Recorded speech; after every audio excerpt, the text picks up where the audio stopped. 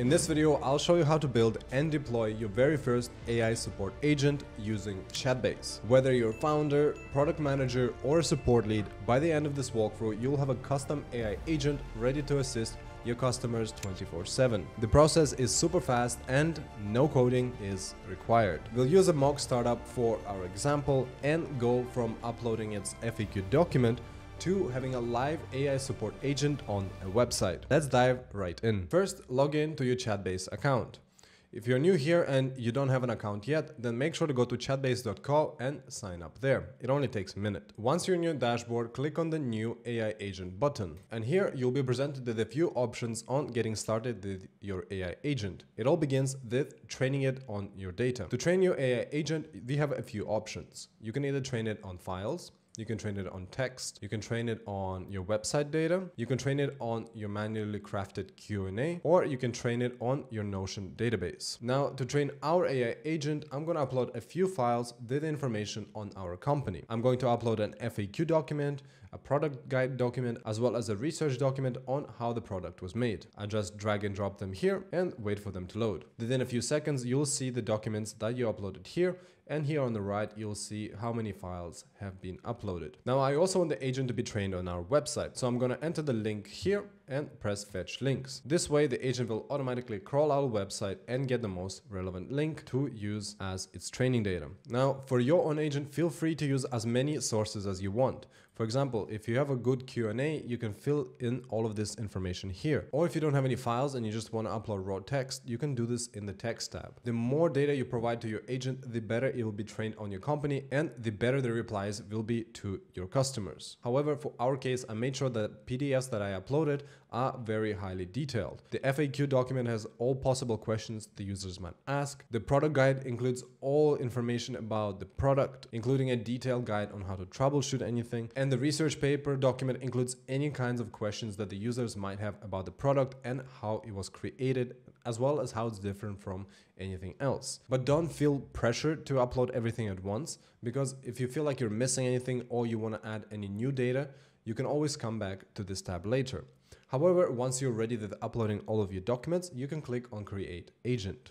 Once you press the button, the training will begin and it might take a few minutes depending on how many documents you uploaded. I uploaded quite detailed PDFs, and as you could see, it's only used 17 kilobytes out of our 33 megabyte allowance, meaning you can actually train it on quite a lot of data. And now that all of the data uploaded and processed by the AI agent, we are pretty much ready to go and can start testing out our agent. However, before we do that, let's go to the settings tab and actually customize it slightly. Here in the name field, you can actually give a name to your agent. So I just give it a name on our example startup and I'm going to click save. If you click on the AI tab, here you can actually change the model that powers your AI agent. As you can see, all of the popular models are available here and you can choose the one that you favor most. However, for our case, we're gonna leave it on mini, as it's a really fast model that still responds really well. In the instruction tab, you can actually prompt your AI agent on exactly how you want it to act. Here below, we give it some constraints to make sure that it doesn't go off topic, and we gave it a role, just explaining what it does. If you want to change this prompt, you can enter one manually, or if you click on the button here, you can actually change it to some of the examples that have been pre-written for you. For our case, I'm going to choose customer support agent because that's what our agent will be. Down below, you can change the temperature. So this is how creative you want your agent to be. I want it to be quite creative, so I'm gonna leave it in the middle and press save. In the chat interface, you can customize it to make it look exactly how you want it on your website. I'm gonna change the theme to dark because our website is dark theme, and I'm gonna upload a profile picture and I'm gonna upload a chat icon. I've also changed the user chat color to match our brand. Once I'm happy with the way it looks, I'm gonna press save once again. But now let's actually preview our chatbot and see how it functions. If you go to the playground tab, you can start testing out your chatbot. For example, I'm gonna ask about the pricing. And as you could see, it's pulled the info from the data that we trained on and responded with the relevant information. And let's ask another question about the actual product. I'm gonna ask, what are the AI generated soundscapes and how are they created? So we asked the chatbot another question about the product and it gave us a highly detailed answer, once again, right from our documents. If the answers ever look off, you can click on activity and actually start adjusting them. So let's say we weren't happy with this answer. You could see the button here that we can click to improve the answer. So you could actually enter your own expected answer here, and the chatbot will remember that next time this question is asked and try to respond in the manner that you said here. However, I'm quite happy with the responses. I think it provided the right information that the user was asking for. If you go back to the playground, you can actually compare different models. So if you click on this button here, we could actually compare it to how it would answer if a different model was used. So let's change the model to Claude Sonnet and ask it the same question. As you can see, you don't have to type it twice. If you type on one chat, it actually asks the question in both of them. And you see the answers live. As you can see, mini model is way faster than the Claude Sonnet model, but the answers are slightly different. The structure on Sonnet is a bit nicer. However, as it's a bit slow, you probably wouldn't want to use it unless you're maybe using it for writing highly creative answers. You can always click the clear all chats button to start testing it once again. But I'm happy with the mini model as it's a lot faster, so we're just gonna go with that. If you're not happy with the persona that your chat assistant has, you can always go back to settings, go to AI, and change this instruction section that I showed you earlier. But in our case, this chatbot is pretty much ready. It can already answer any kinds of question that the user might have about the product and help them decide whether it's for them or not. But with Chatbase, we can build more than just chatbots that just answer questions. We can actually give them some real powers. Beyond just answering FAQs, our AI agent can actually take actions. Chatbase makes it very easy to connect your agent to various tools and services, so it can perform tasks for the user. Let's quickly take a look at what's possible. So back in the Chatbase dashboard, click on the Actions tab. Here, you'll be able to create your first actions. If you go down into the integrations page, you can actually see some of the available integrations. We've got Slack, Stripe, Calendly, Zendesk, and Sunshine. And if you go back to actions, we can actually see what our chatbot can do with these integrations. Click on Create Action, and here you can see some of the available actions. You can use Stripe integration to get the chatbot to be able to retrieve customers' invoices as well as subscriptions. For example, the customer can message the chatbot to ask about their subscription status. You can get that information and update it if they want to. Your chatbot can also collect leads. So for example, if they detect that the customer has high intent and they're very interested in the product, you can ask them to fill in more information and then notify you that you've just collected a hot lead. You can also do custom buttons. So for example, if a user asks for a specific action, you can get the chatbot to send them a button that takes them to do that. You can also do web search. You can also connect it to your calendars like cal.com and Calendly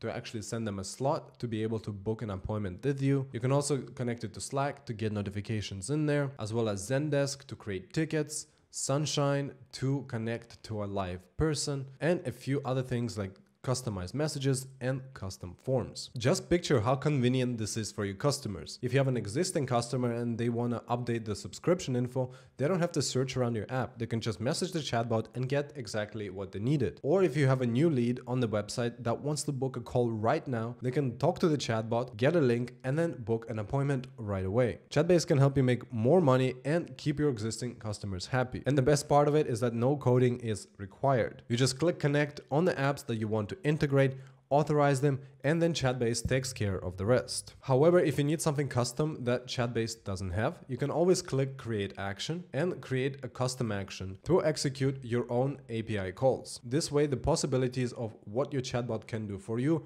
are absolutely limitless. For our example, I'll set up the Calendly action. I'm gonna click Connect, authorize it, and that's pretty much it. Now, if I go to Actions, I can click on Create Action, click on Calendly. I'm gonna give it a name, choose an event, and then define when the chatbot should use this action. So here it just says use when the user mentions booking an appointment. I'm happy with the way it's set already, so I'm just going to click on save. Now we won't be diving deeper into configuring each integration in this video. However, just know that these integrations are always there to power up your agent when you're ready, turning it from a simple FAQ bot into a true AI support agent that can actually get things done for your customers, not just talk. Now our chatbot is trained, tested, and powered up with actions. So let's now deploy it so our customers can start using it. Chatbase offers a few easy deployment options. If you go to connect, you will see this integration options. We first need to make our chatbot go public. Click on the button here, and here you're presented with two options. We can embed it as a chat bubble, or we can embed it as an iframe. With the chat bubble, we can embed it in the bottom right, as you can see here. Within iframe, we can embed it directly directly on the website. If you want to share it with your team members just to start testing it out, you can click on this share button as well. Or you can click on integrations and actually connect it to any of your social media accounts. You can connect Chatbase to WhatsApp, Messenger, Instagram, WordPress, Slack, Zapier, and soon Shopify. So your users can chat to your agent anywhere. For our case, let's embed it as a chat bubble. I'm going to copy the script here. And as my app is on Replit, I'm just going to message the agent that integrating it there. Insert this code into HTML.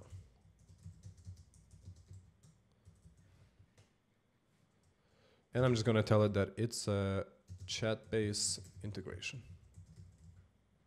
Click enter, and there we have it. Our chatbot is now live on our website. If I click the button here, the chat will pop up. As you can see, it matches the color scheme of our website, and we can start chatting with it here. I can ask it a question like, who is behind this startup?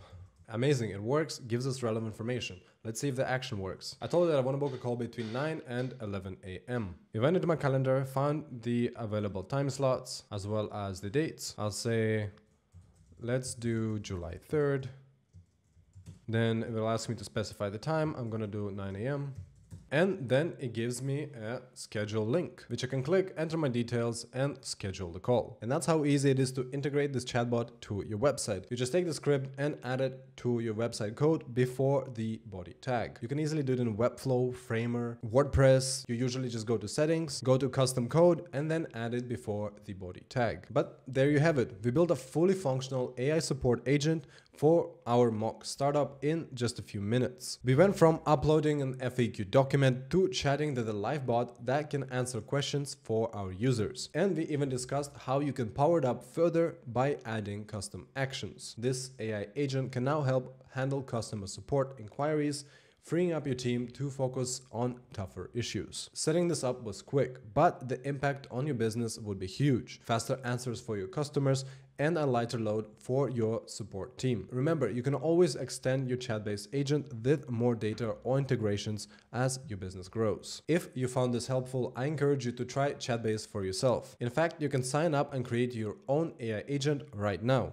No credit card needed. Give it a go and let us know what awesome support agents you build. Thank you for watching and happy building with Chatbase.